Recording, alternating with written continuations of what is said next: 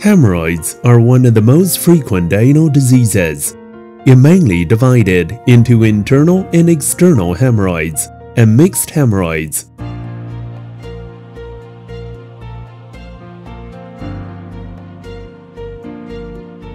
Ligation therapy is a common choice in the treatment of hemorrhoids. Insert an anoscope, observe the distribution, size of hemorrhoids and its distance from the dentate line under the anoscope. Connect with negative pressure suction device. Push the button. Install the ligator head. Remove the safety cover at head.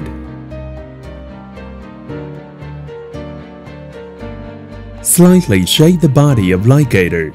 Pull the trigger when the tissue is sucked into ligator head.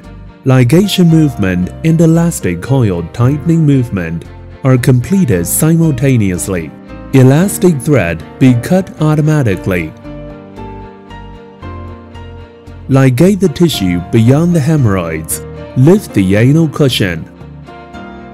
And then ligate the prolapsed hemorrhoids.